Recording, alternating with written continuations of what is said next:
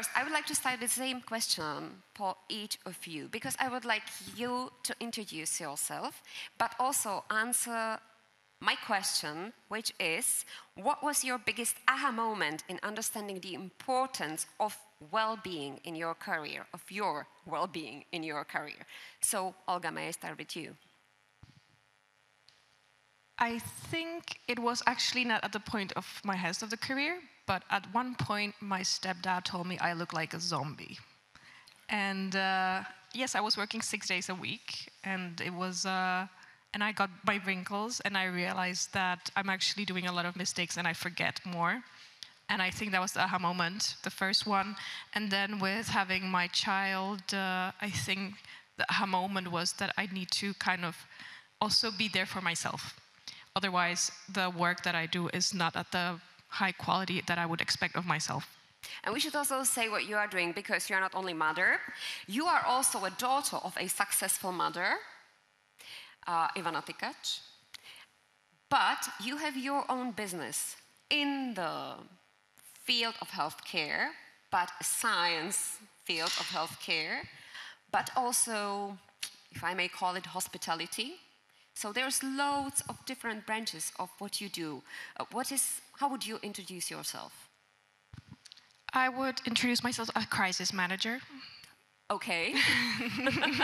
It seems that everything is in a crisis from the start. No, but because I think I'm not really good at doing routine things. I'm never gonna be the best hotelier. I'm never gonna be the best scientist.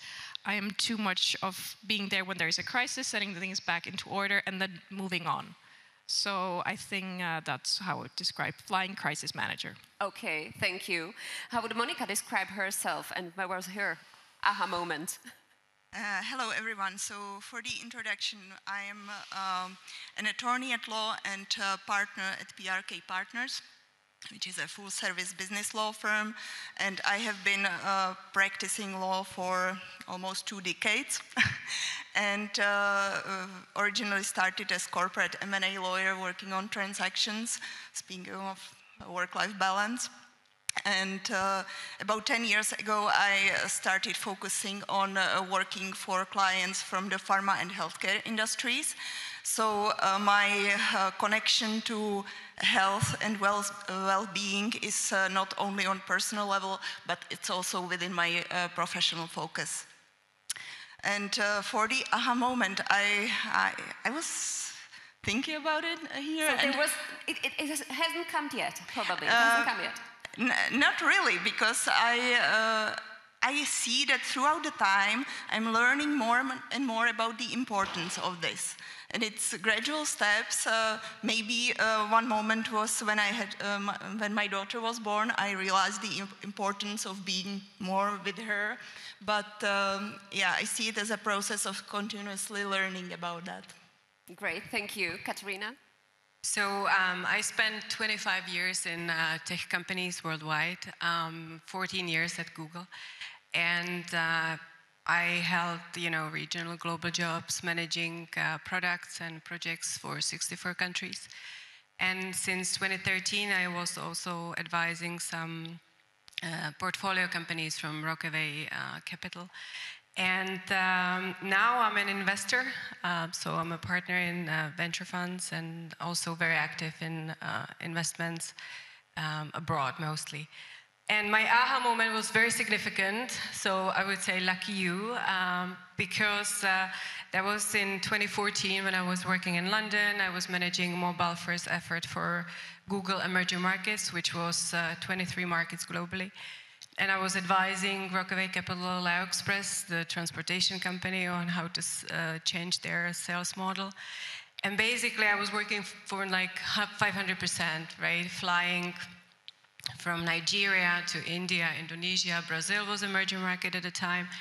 And then I stopped kind of being able to get out of the bed in the morning, and I started feeling empty. And I physically felt sick when opening my laptop, and I basically went through a burnout. So that was a massive aha moment. I had to make significant changes, including change of environment, the approach to work, etc., etc. So that was a big one, yeah. Yeah, I believe so. And I must say, when you work with the tech startup companies, you must see many people heading that way towards the burnout. Yeah, big time. Yeah. So we'll talk about it maybe later, but there has been a significant impact of technology itself on our lives, right?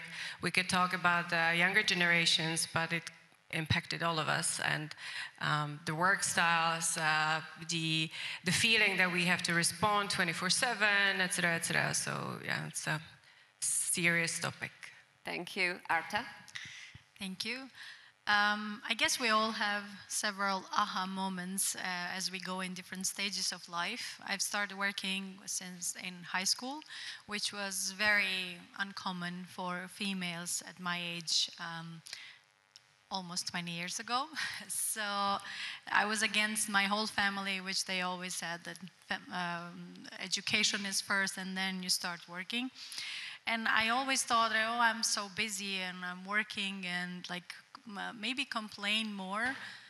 But when I had my second child and I was raising a toddler, and I was doing PhD, having a full-time job, and being a board member, I was like, okay, this is an aha moment. Like, how can I manage all of that and keep myself sane, like, and health-wise? Because you have to be fit for your kids, fit for the work, fit for the audience, look good, take care of yourself and your spine, which you're holding most of the time, a toddler that doesn't care what you do or who you are because they want your full time engagement with them.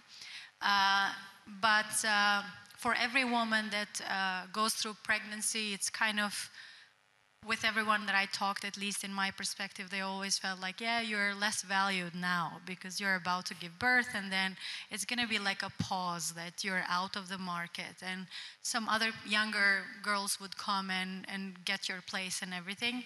And I was 7 months pregnant when the Minister of Education came and asked me to be the first chairwoman of the public university. And I was like, no way, like I'm pregnant. How will you give me this opportunity? And obviously I took it with high responsibility and I tried to do my best, but this was like the biggest aha moment for me, that we sometimes underestimate the power that we have, especially when we go in these periods of pregnancy / raising kids, where the integration rather than work-life balance is more problematic than in any other stages of life. Yeah, that's probably the trust in ourselves we've spoken about in the panel, in the previous panel. But your work focuses on female entrepreneurs and you do some researches. Could you share some of the insights you got out from those researches? How do the female entrepreneurs navigate all those responsibilities, not only the career, but also family life? Sure. So besides that, I'm also a co-founder of Narwhal Network, which I didn't mention because we are here to talk about other engagements. As part of my PhD, I was focusing on 4 countries: Albania, Kosovo, North Macedonia, and Serbia. And I was interested to know how did the technology influence women entrepreneurs in these countries? Did it help or not? The work-life balance was one of the variables that I was checking, which was different in different countries. So Kosovo was rated the highest, meaning that for them work-life balance was very important, and that technology helped a lot to create a better work-life balance. The least important was for North Macedonia, while Serbia and Albania were equally so in the middle. When discussing more with companies, having interviews to have the content why this happened is also because majority of the cases where women are engaged in businesses are jobs that still require physical presence, like textile. It's a factory, so it doesn't matter how technology is moving, they still need to go physically there, produce there. And in some cases it would be an extra stress because the sales and marketing, which is online, would be done at home. So they would kind of work in the factory, but then once they're home, they can juggle around social media, post something which then, in a way, it almost creates more stress than it was in the past without the technology. So I guess it all matters in terms of the perspective and the category and the sector that the women are more based. But what is very interesting from this research is the entrepreneurial marketing. Globally, women are driven out of necessity, so there is no other option except to start a business because they cannot find a job or something like that. In my situation, the opportunity-driven entrepreneurs was rated quite high. And I believe this was mainly the case of access to funding, which is lots of donors supporting female entrepreneurs in this region. So it helped a lot to create this aspiring entrepreneurial mindset where they would go into entrepreneurship and view that as a good financial independence rather than something that would drag them down. Yeah, I must say this is, I think, quite specific for Central Eastern Europe. It's a bit different base, and I'll be happy to hear from Kateřina, from her global viewpoint, how she sees it. But probably, Monika, when we heard that the technology can be a distractor as well as something that should help us, how do you see it? How do you use it in your personal career or life? Well, I think for technology, the saying that it's a good servant but a bad master totally applies. And we need to be aware of that. And I think we need to learn how to work with technology to make it a source of help and not a source of distraction. So on one hand, what I definitely recommend, because it works well for me, it's to set times when I am online and when I'm offline. So just switch it off sometimes and be clear about that and communicate it within your family, within your firm when it's possible. So, for example, towards clients, you need to find another contact for them. But technology can be also helpful. I think this event is an opportunity to see some of these apps and other tools that can help us. There are, of course, applications that can help you supervise or limit the time that your children spend on the screen. It can also help you to build some routines that are important for well-being, whether it's like monitoring sleep or reminding you to go for a walk or have a drink of water. So I think it's for us to look out there and make conscious choices to achieve the best results for us. Yeah, I think we may have conscious choices, but it's much more difficult when it comes to our kids. And I like how Olga puts it. You say more me time without increasing reliance on screen time. This is what I see with my kids. When I need my me time, I just let them be in front of their screens, because for me that's the way how to have a bit of rest, but that's not the right way, obviously. So how do you see it as a mother? How do you feel that our emotions, how do we feel? How does that influence our kids? And you may speak not only as a mother, but also as a daughter, a very busy mother. So was it something that taught you this is not the way, or probably some lessons learned from your mom? Wow, this is how I should do it when I'll be a mother. I think I was, as a young kid, forced to do a lot of activities that I didn't like. And after being then alone, I stopped them, and then I returned to them because I love them. So I think that's what I do with my son. I try to show him a lot of activities, and I try to also find fun in his activities so that we both kind of enjoy it. Because, okay, I hate Lego. Like, no. I would throw it outside. But like learning about dinosaurs, why not? If we do it, like go in more in depth. So I think it's like with everything, we have to find like a passion that stimulates our brain, because being a mother, you have to go to the age of the kid, but you can do it in a way that it stimulates, in a way, somehow both. So I would advise all mothers, like, tell your husband to do the Lego if you hate it, and really focus on the activities where you can both have fun. And yeah, we both like biking, so we bike. I'm the sports mom, so. So you find a way how to relax, and you found the sport that we've heard about, the pillars. So your sport is biking.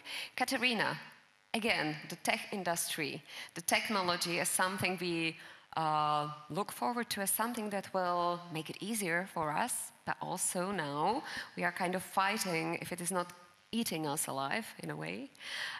So how is it changing the behavior of young generation, and how does that influence our mental health?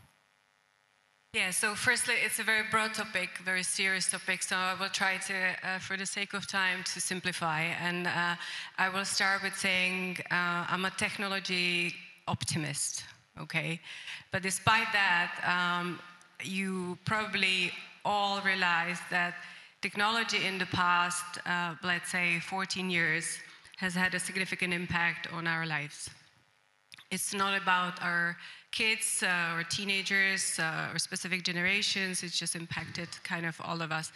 And if you look back, you know, you don't really see much of mental illness crisis happening in the year of 2000 or 2005, where you see really the significant kind of, you know, lines going really up is starting from 2010. And the average, let's say, increase in mental illness globally, I'm talking about global numbers, between 2010 and 2020 increased and raised by 150% on average. That has a little bit more significant impact on the girls compared to the boys because they are more vulnerable. But what does it say if you look back? What has happened, you know, around 2010? So basically, the first iPhone was introduced in 2007. The iPhone 4 was introduced in 2010.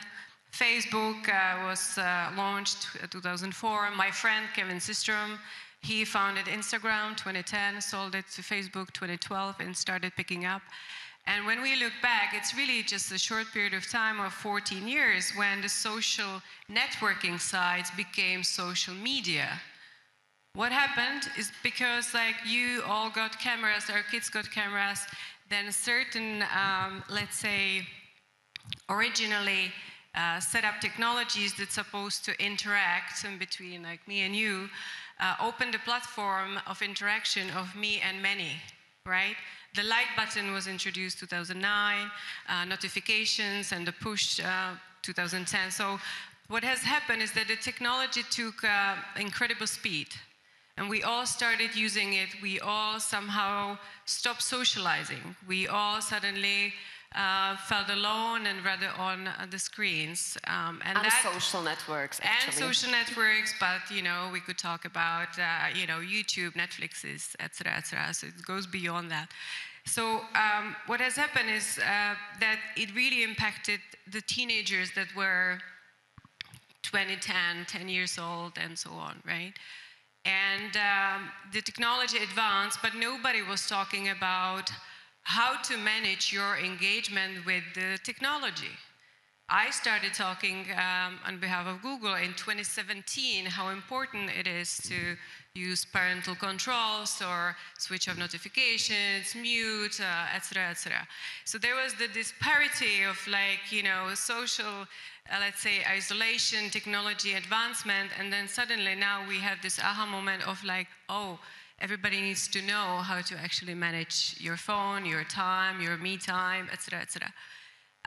The question is what we could do to really shift it, right? So I think to what Olga was saying, it's incredibly important that you have the tools that are suitable for you, which is going muted, going on, like, switching off your phones, etc., etc.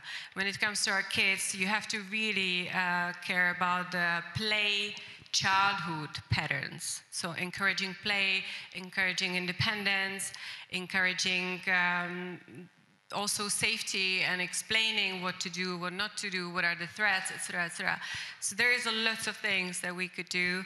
Some say free technology schools, but I'm saying high enough education to understand, the devices and the technology.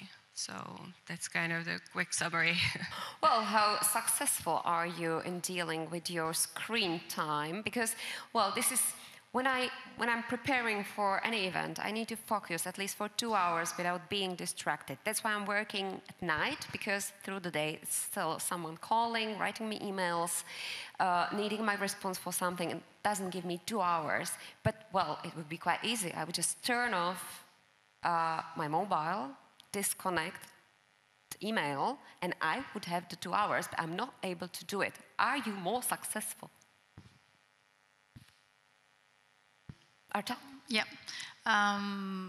At least during the PhD phase, which was 4 years, I managed to wake up at 5 and have like 1.5 hours of no distraction.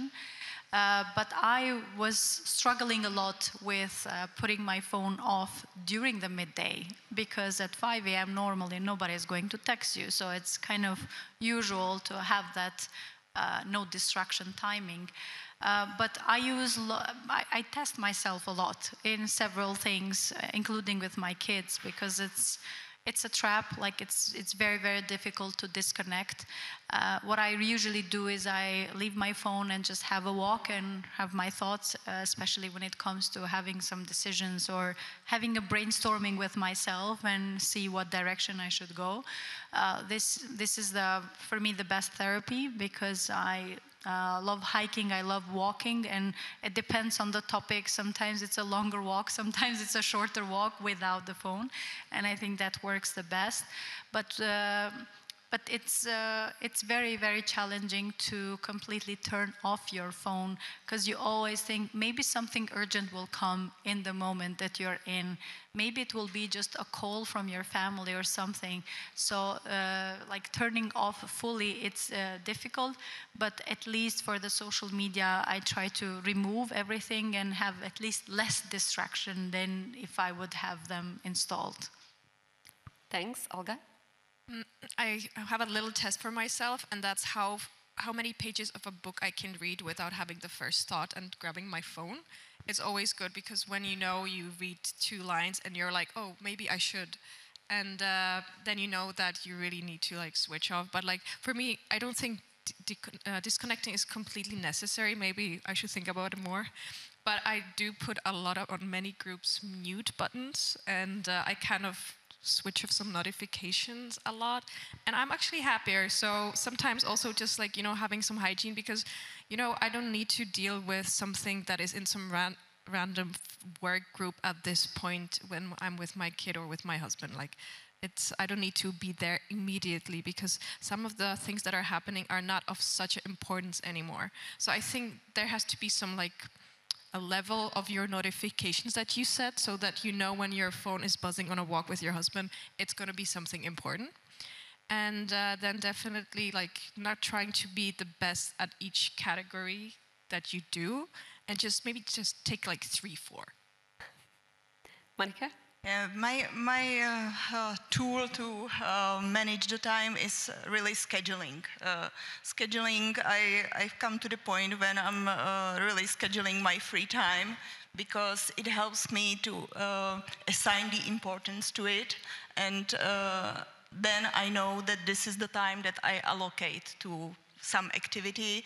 And what also helps, when I'm scheduled like that, it's also easier for me to communicate to my colleagues, to my family, and then it's easier to stick to the plan. Of course, you have to be flexible, because never it's not possible that everything goes according to the plan, so you have to account for some adjustments, but scheduling works for me. Thanks. So I think there are different tools and different kind of routines that works for, each of us, right? So I'm doing really well with technology because of my experience and the burnout and so on. So whatever works for you is really the good choice, whether it's the notifications or completely switching off. But there's been a social experiment basically tested how really hard it is for people to give away their phone. If you ask someone, can I borrow your phone? Or give me your phone. You know, you should try that sometimes. You go to yoga or whatever, just to forget your phone at home. It's quite an interesting, you know, experience, and you can watch what's going on inside your head. And you can get lost. Well, then it's a bit of trouble, but you can always go the old way and ask, you know? Yeah. But it's surprising. Yeah.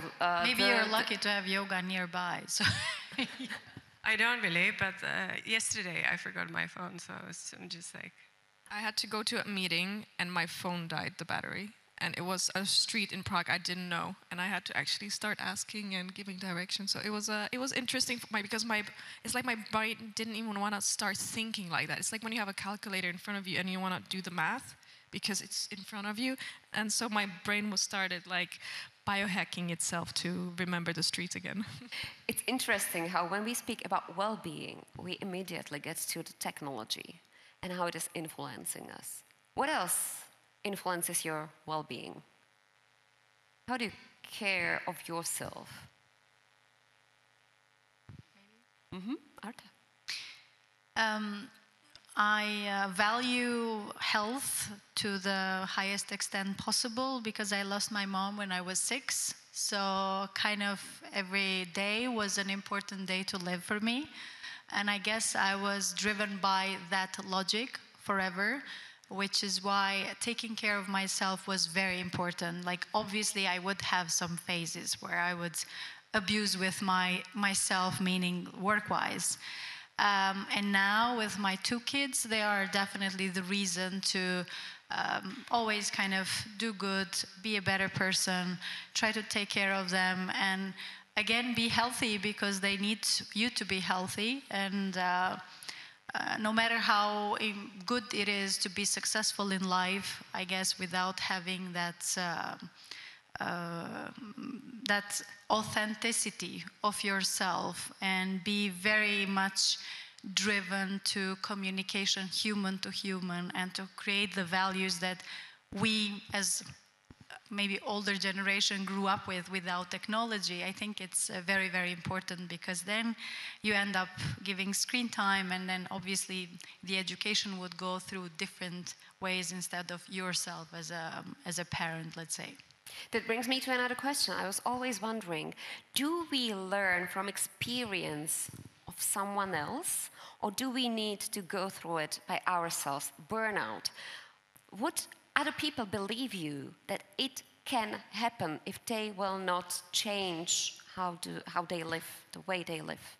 I think it depends on like the specifics. So they say, for instance, experts, psychologists, that betrayal is non-translatable, meaning you can feel that you really know what it means, but unless you went through it, you don't really know. You cannot express the full empathy. The burnout, you know, you could also say, I probably can imagine, but to going through it is very different. So I think it really depends. We all can probably agree and be empathetic when we talk about stress, because we all went through it, right? Something chronic as well. So then we can give advice on, okay, I know what I would tell you. But with the burnout and just what I was going through, for instance, and I was, of course, talking about it among my friends, they couldn't help. It was way more serious than you would think, you know, because the changes you have to make, the understanding of the situation is way more deeper than just like a stressful situation that you can probably more likely use breathing to get out of, etc., etc. So I think it depends.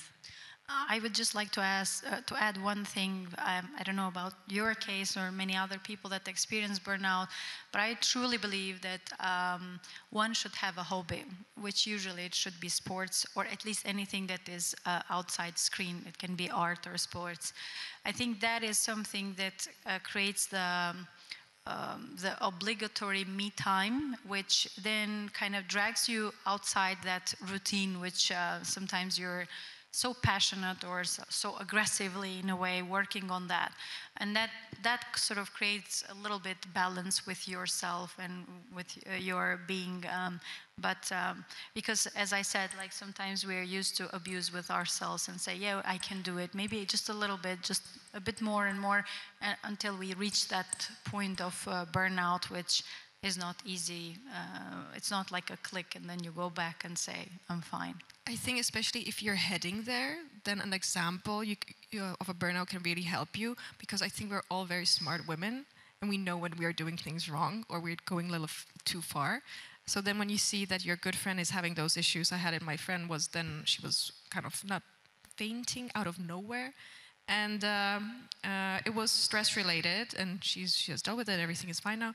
But maybe I a little bit knew that I have to slow certain things down. Yeah, it's definitely the close experience with such situation that can help us be more aware of the risks.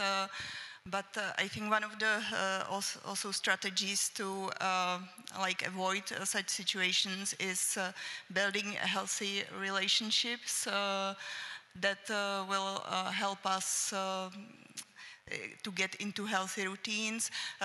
Also for me it's very important having around me people who show me a good example, how they incorporate sports or other activities in their life. And yeah, I think that's a good strategy. I'm looking at you, ladies, if you have some questions or some point. We have other very busy leaders here, so you may share your experience as well, but if not, I would like to get some advice from you. If there is something you could change in the way you were behaving before the aha moment, what would it be? The one thing that we should focus on, not to get to the burnout moment, or any habit that you got to have? So I would say, to Olga's point, not to let it really get to the point of ideally the burnout, because you kind of know where you're heading, but it's important to pause and spend some time on it. So, and make the changes early on. So in my case, you know, sports, great, or any type of routine, wonderful. Social community and your friends are extremely... Not the one here, but the one here. Yeah, correct. Extremely important. You know, it's very different to your professional bubble, right? And also really phasing your career and having those pauses and just like trying to play, trying to do something that you really love, or trying something new that can distract you from just being workaholic and going forward, you know, flight and fight mode with like extreme execution is very important. I think being in leadership position or C-level position requires a lot of overwhelming work. Like nobody became overnight somebody without having a lot of work. And we always laugh with my sisters that when you start bumping your head or having an accident, be aware that something is happening. Sometimes we tend to say like, oh, it was just an accident or it was some other people's fault. But if you want to really pause and talk to yourself and admit that you're simply overwhelmed, you have to stop something. Like if you have too many things in your plate, you have to prioritize what is more important. I guess for female, it's more, or I at least consider that it's easier because we talk, we communicate. And I remember that I had several cases where I was really kind of at the edge of burnout, and I would really speak loudly to my smaller circle and said like, I'm gonna experience burnout, like I'm really like overwhelmed, I don't know what to do. Like everything was so important, like I just couldn't leave one of the things and say, okay, this is less important, so I'm not dealing with that. Sometimes things come in not very much planned way, which is not so easy to say, okay, I'll just remove that. It would be amazing to have that kind of puzzle possibility where you just take off something and then you're released, especially for a phase of time. But I guess when you have that circle around you that helps you and say, yeah, just a little bit, you know, like a few more steps, just like in marathon, like you're almost there, you can see the finish, and just don't think about that, don't bother about that, you're almost done. And it sort of helps you out. Obviously not to extend this marathon, but to know the finish, that you can see it and you can see that it's going there. Then it also helps. What it really helped me is also having multiple engagement which are not related to each other. To your point, I love Legos. So I could play with your son for sure for hours. We build so many things. It's like whatever we do in our daily life, you go home, and if you really keep the focus of Legos or whatever kind of play that you have, it's a full distraction with your brain, that at least that level of the brain is kind of released from all the tensions that you gave during the daytime, so that you're moving and switching to some other parts of it, which then sort of create this possibility to have an integration of all your engagements. Thank you. Any of your habits that you implemented that help you? I would tell my 27-year-old to sleep better and to listen to my body. So based on the stories with my son that we read, back in the days there were hunters, as there were people that were protecting the places in the night and in the morning, and that's why we were designed to be night owls and early birds. And I'm just a night owl, so you won't see me at the office at 7 or 8. I just come rather a little later because I'm awake long, and those 2 hours extra sometimes just really make the difference. So I would listen to your body. Thank you, Monika. And I would recommend just learn to set boundaries and learn to say no. And maybe in this context, we can be inspired by the younger generations, because I think they are so much better at that. And it's when I see them, they inspire me, and I'm getting better at it. It's actually what I've also appreciated when seeing Olga's presentation. Yeah, the boundaries, they have them, and we need to learn that. Thank you very much. Thank you, Olga, Monika, Kateřina, and Arta. Thank you. Thank you.